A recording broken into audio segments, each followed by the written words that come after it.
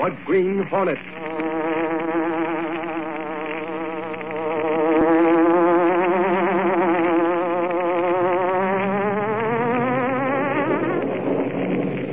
He hunts the biggest of all game, public enemies who try to destroy our America.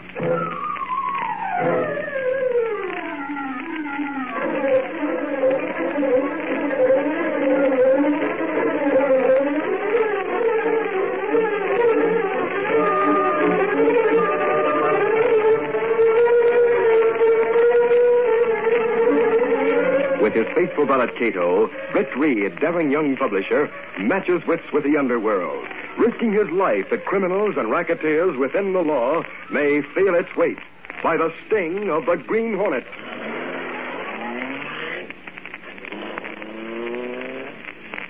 Ride with Britt Reed in the thrilling story, Underwater Adventure. The Green Hornet strikes again.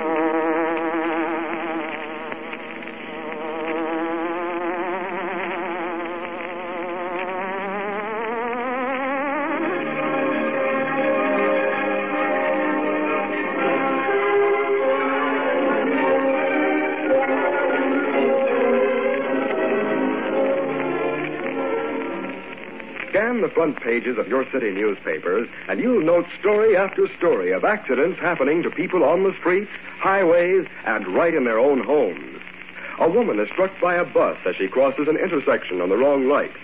A man dies of carbon monoxide fumes due to faulty exhaustive system in his car.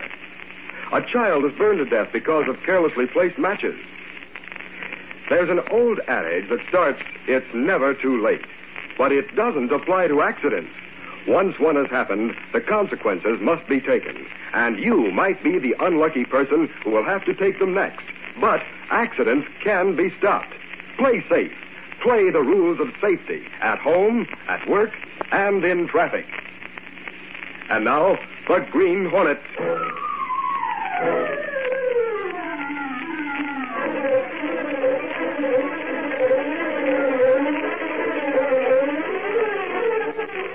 The bright moonlight was reflected in the smooth waters of the bay, and also in the gleaming black finish of the long, sleek car which sped along the shore road. It was in the small hours of the morning when traffic was negligible, and the powerful car had nothing to impede its progress as it moved like a speeding shadow on the broad, ribbon-like highway. Behind the wheel was a sinister and startling figure, for the Green Hornet was once again on a mission in his super-powered Black Beauty. The masked figure spoke to the man beside him. Cato, that salvage scow ought to be around the next bend of the shoreline. Well, how you know they don't leave watchmen to guard diving equipment, Mr. Britt? They probably have left someone to guard it. But he won't be looking for a visit from the Green Hornet. And so far as they know, everybody believes they're a legitimate salvage company. Well, how we get out to scow? There's one of those small rubber rafts back in the luggage compartment with a small cylinder of gas to inflate it. Oh, I not know you put it there. We'll paddle out and board the scow. Then hope for the best. So there it is now. We'll swing off the road and drive toward the shore. Then the fun will begin.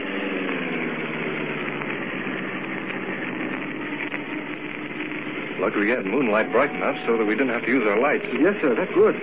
Guard not see car moving toward shore. Come on, Cato. We'll get the raft out of the luggage compartment. Remember, voices and sounds carry over the water, so go easy. Yes, sir. I'll be careful.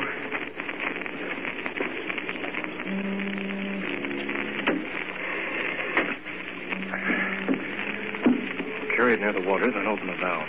It's not very heavy. There. Now turn on the valve. Yes, sir. It's still up fast. Yeah, it's quite an invention.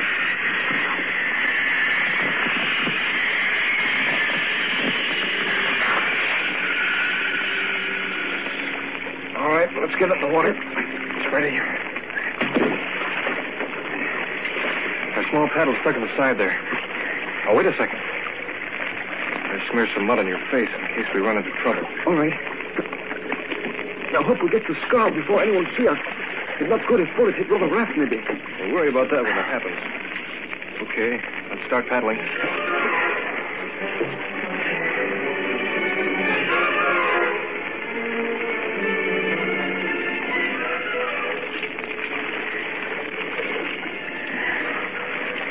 now. I don't see anyone. We climb out the scow now? Yes. Now, come on. You see anyone? Not yet. Give me your hand. It looked like everything quiet. Take no chances. Come on. Look inside that small cabin. Is your gas gun ready? Yes. I'll probably have to use it. The door's partly open.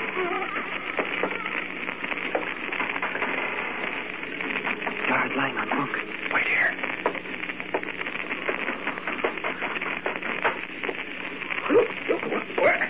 Hey, who's that? Too bad you woke up, fella. The Hornet. If I reach my gun, you... But you won't reach it. Take this. Yes. Help me put him back on the bunk. It looked like he only person on scow. Yes. There. You'll enjoy a good sleep for a few hours. Now, let's get to work. Come on. The diving equipment must be under that tarpaulin. What you plan to do? Destroy equipment? Are you kidding? I'm going to put on the diving suit and go down while you pump the air for me. Well, that's dangerous. So what? Come on, help me get the cover off. Yes, it's all here. But I don't understand, Mr. Britt. Why you want to go down into water in diving suit? You not tell me why we come here. While you're helping me under this diving suit, Cato, I'll tell you why we came here. A little over a week ago, we had a press release from City Hall saying the city was contracting to have the bottom of the bay and the coves out this way inspected for debris resulting from the war, such as wreckage, sunken mines, and so forth. Well, this afternoon, I was in my office when Mike Axford came in and mentioned the fact that the work had begun. And we were driving along the shore road, out along the bay, when we saw one of them boats they do deep-sea diving from. Of course, it didn't look like much of an outfit to me. The one that's doing the work, that is. Well, what do you mean? The salvage company mentioned by the city in that release is one of the best, with up-to-date equipment. The dirty-looking old scow they're using up there in that cove looks like a good blow would put it under. But I guess they know their business. Well, just where are they working? Well, now, let's see. Oh, yeah. Remember that darn hold-up about a year ago when Spike Gorlitz and two others used tear gas bombs to snatch a strong box containing about $250,000 in cash? Yes, I remember that. They grabbed it as it was being taken from the truck into the bank. Sure, that's the job I mean. Well, Spike and the others were trailed to a cove up the bay. The car they'd used was there on the shore, and they'd set out in a motorboat. Oh, yes. Well, they were caught, weren't they, after running a battle with a police boat? Yep, except that Spike was said to have been shot as he dived into the bay to make a getaway. The cops looked for his body but couldn't find it, and they never did get the strong box full of dough either. Both the other thugs went to the chair for killing one of the guards in that hold-up. Yes, I recall the whole case now. So it's in that cove that the salvage company is working, eh? That's right. Funny thing, too. Just yesterday, I ran into the head of the city council, Mr. Burbank, and I asked him when they were going to get started on that work. I guess he gave me a bum steer on purpose. What do you mean, bum steer? Well, he glared at me, then said the contract called for starting the work in a month, and the city was lucky to get him at it even that soon. He said us newspaper guys are always wanting them to rush things and do the impossible. Then later that day, I saw that the work had been started. That was yesterday. So I figured Burbank gave me a bum steer on purpose. Yes, maybe you did at that. Guess I'll run along to cops' headquarters. I'll be getting in touch with you later, Reed. After Axford left, I began putting two and two together, Keith. I checked with the city hall and found the work has not begun. So I decided this outfit's a phony, and probably here hunting for that strong box. Oh, so that it. Green Hornet come here to find out his strong box on bottom of bay and cove. Yes. There. Now you can help me with the headgear. It's up to you to keep the pump going, so I'll have air. I hope their intercommunication system works so I can talk to you from below. Well, it looks like it in good condition. Well, now I put headpiece on suit. Then you'll be ready to submerge. Working with careful haste, Cato and Britt adjusted the heavy headgear. Then, as Britt Reed slid over the side and sank into the water, Cato manned the pump. By means of earphones and mouthpiece similar to those worn by telephone operators, Cato was in speaking contact with Britt. You all right, Mr. Britt? So far, everything's okay. I'm using the underwater light, but haven't run bottom yet. Mr. Britt! Mr. Britt! What's the matter? Somebody leaving shore of Cove in motorboat. Are you sure? Yes, sir. I hear boat plainly. What we do? There's not much time. We must do something. While While still operating the air pump, Cato reached over and pushed a lever which started an electric winch. Then he watched hopefully as the taut line gradually began to pull Britt Reed to the top. Meanwhile, in the approaching motorboat, two rough-looking men strained their eyes toward the moonlit deck of the scow. You see anyone, Spike? Yeah. Looks like someone near the pump. Cut the motor off a second so we can tell if the pump's still working. Okay.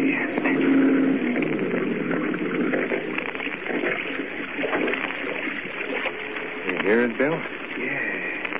Yeah, still going. Good. It means whoever's snooping around there's still below. We get there before he gets topside. Sure. The guy at the pump won't dare stop pumping unless he wants his pal to die. Start the motor up again. Right.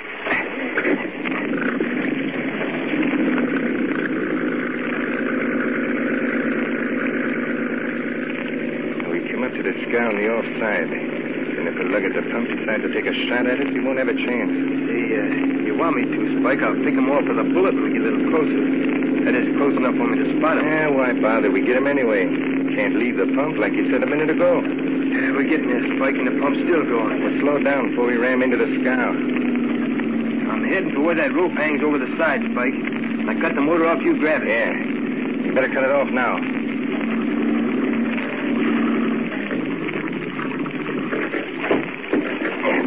Got the rope. Now, come on, we'll go aboard. Have your rod handy. Okay, I'm ready. You go ahead. All right. Come on, Bill. Let's tie this line. All right, coming. Yeah. Now, listen.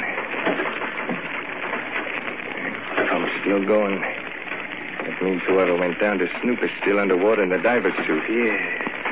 The other guy must know we're here, but he can't do nothing. Yeah, let's go forward and get things settled. Come on. All right, you. You can stop pumping now. No. If I stop, he'll not get into diver's suit.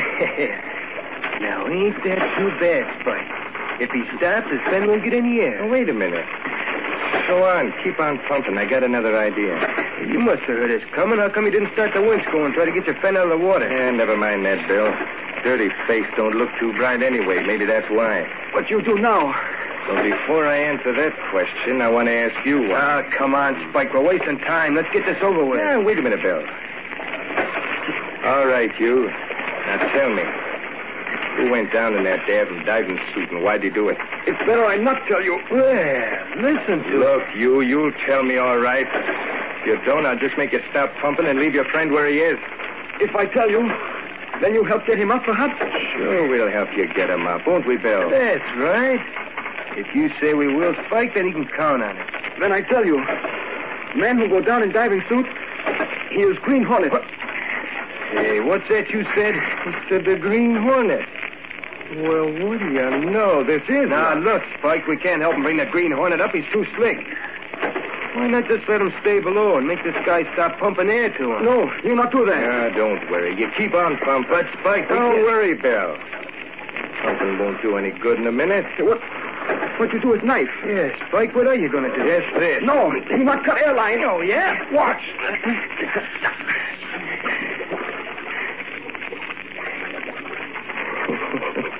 Yeah, did it?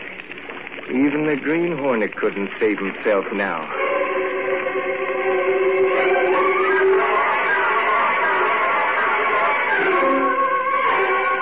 We'll continue our Green Hornet adventure in just a moment. Whenever the subject of international control of atomic energy comes up, are you inclined to think, I'm not a scientist or a statesman, so why should I worry about it? Well, actually, atomic power born during war years is your baby, too. Yours and every American's. And whether or not that baby grows up to be a menace depends on you. Remember, it will be the combined voices of all Americans through our representatives in Congress that will determine our policy before the United Nations Atomic Energy Commission. When the time comes for us to ratify a method of atomic control, be sure you know the facts. Keep well informed on our government's proposals for atomic control. And now, back to the Green Hornet.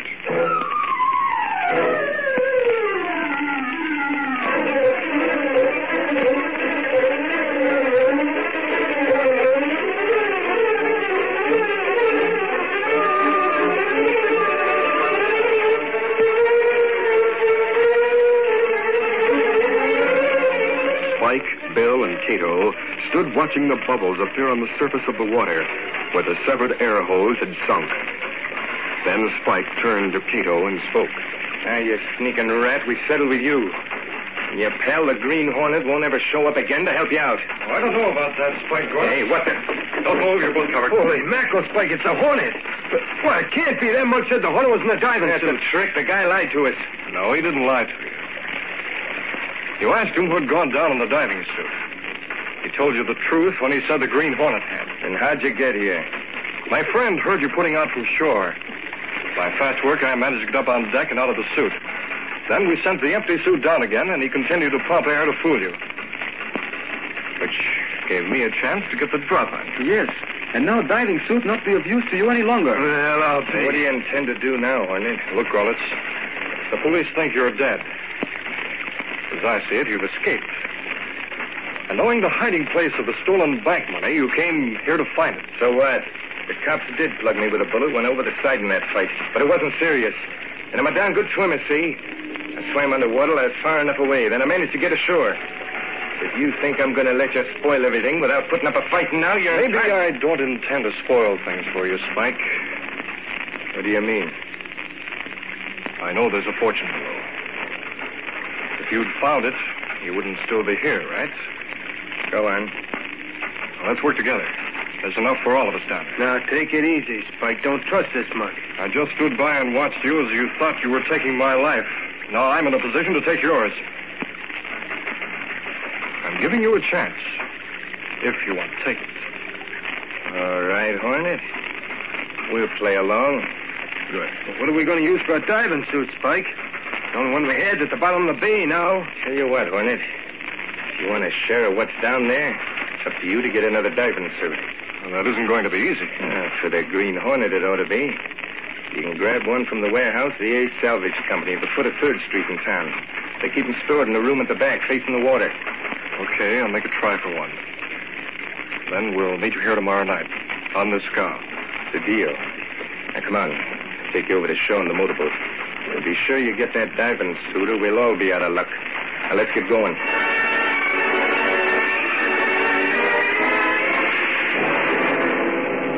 Later, Britt and Cato were back in their apartment, talking over the events of the evening. Mr. Britt, you really mean to go through his deal you make with Spike Gorlitz? Right up to a certain point, Cato.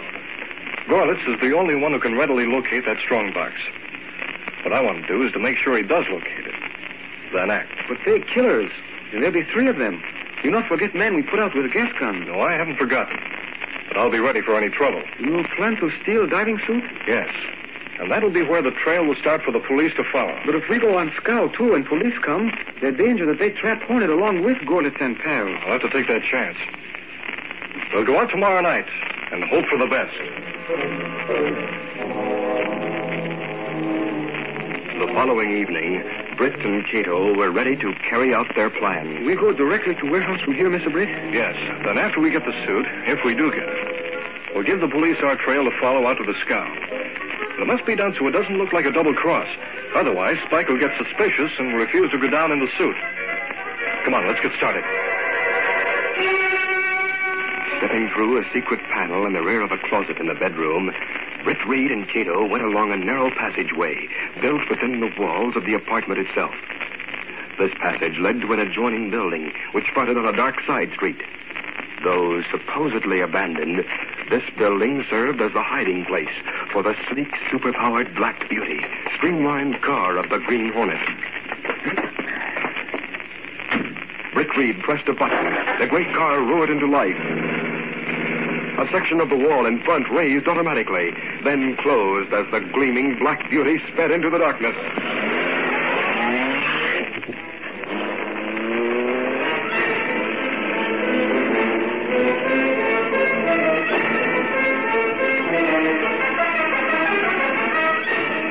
Arriving at the waterfront, Britt found the back part of the warehouse deserted.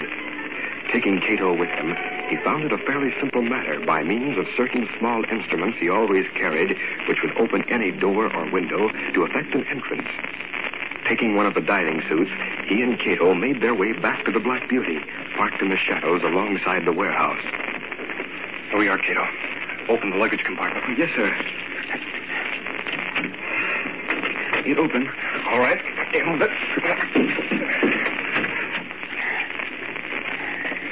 We'll drive out along the bay to the cove where Spike is to meet us for the boat. And on the road, just this side of the cove, I noticed a gas station. You can phone the police from there. That will give us time to get Spike down on the diving suit. It's good nobody see us coming. That warehouse guard. Get going, Cato.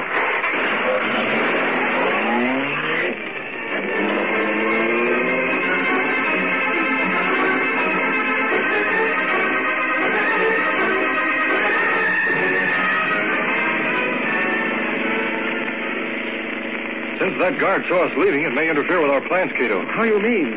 The police will be on the lookout now, and it may not give us time to get to the scow as we planned. Especially if they spot us and follow. Well, that not be good. Spike and friends find out police follow, they leave in hurry. Yes, and that's what I don't want. Spike is an escaped killer. I want the police to get him. We hope police not get on trail of Hornet too soon, then. Yes. Well, so far, we've been lucky. Step on it. We'll soon be on the shore road.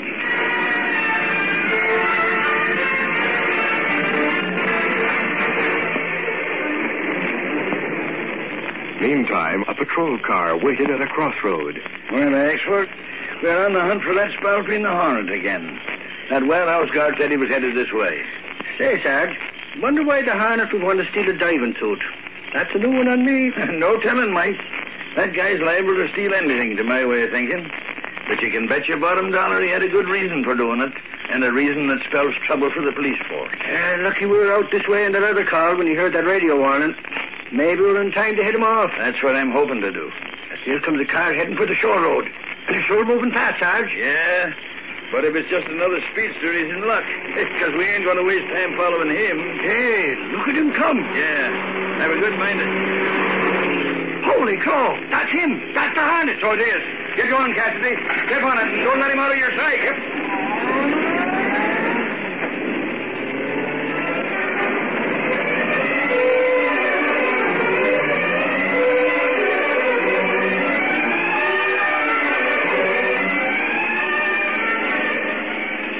That looked like police car waiting at crossroad, Mr. Britt. You're right, Cato, and they're following us.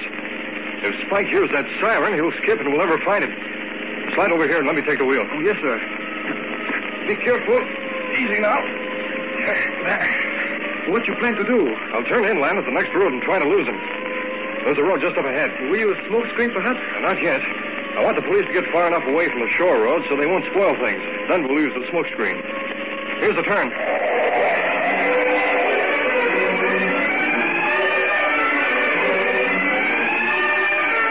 Driving far inland, Britt led the police away from the shore road. Then, using the smoke screen on the Black Beauty, he managed to get a good lead on them. Still at high speed, he doubled around until he had again reached the shore road. Within a short time, he reached the cove where they were to meet Spike Gorlick. We'll have to move fast. I want to get the diving suit into Spike's boat before the police show up. They're bound to come this way soon. Come on. Well, here comes Spike and friend. Well, Hornet, you get what you went after? Of course. It's in the back of the car.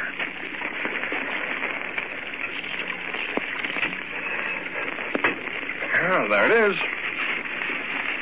Better than the one you had, too. Help me with this belt. Sure. We'll carry it to the motorboat. Come on, Hornet. Here we are. I laid into the boat, Bill. Right. Okay, Hornet. You and your helpers can get in now. Hey, listen, the cops. Yeah, they must have followed the Green Hornet. We better scram and fast. Yeah, come on. Wait a minute, Spike. You're not going anyplace. Hey, look, the guy's got a gun. He must be nuts. Hey, what's the idea? The cops are after you, too? I'm taking that chance. All right, rush him, Bill. I expected this. Oh, get this, Mike. I think not. Oh, knock Bill out. Let's slam, Hornet. I'll make a deal with you. Come on. Take this, killer. No. We'll leave quick before they find Black Beauty. Come on, hurry.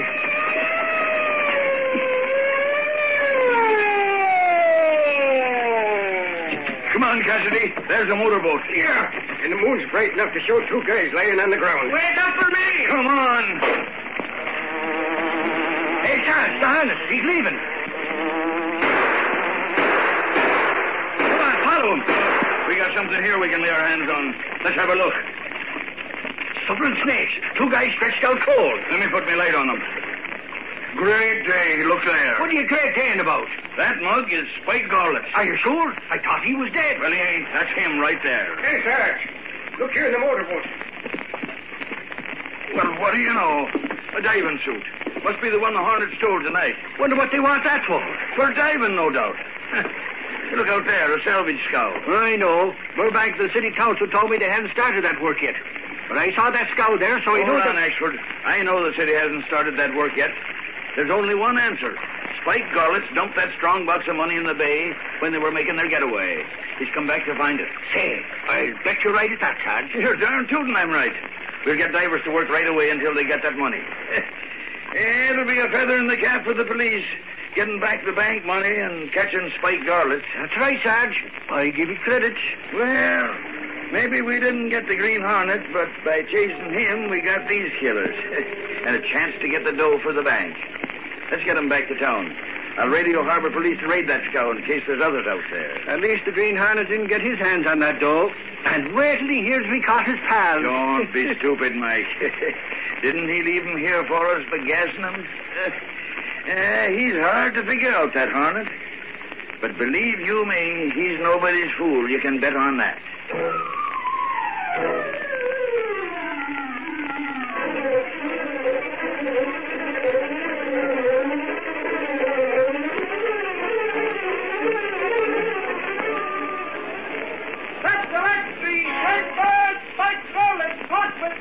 Police find bank funds and say Green Hornet implicated.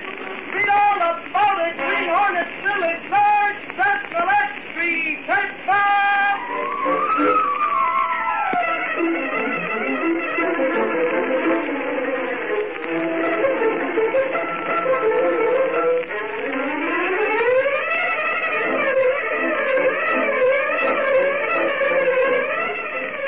All through the day, every day of the week, ABC has a continual procession of top-flight programs. For example, there's Breakfast in Hollywood, a show that has become a daily weekday listening habit with millions of Americans. And speaking of daily habits, our Al Pierce Show has also been providing fun and laughs for people everywhere. In the evenings, we've got more comedy, plus mystery, adventure, and the musical programs lined up to entertain you. Yes, there's great listening on ABC every day, so try us today and tomorrow by tuning in to your ABC station early and stay tuned late. And listen to the Green Hornet next week at this same time.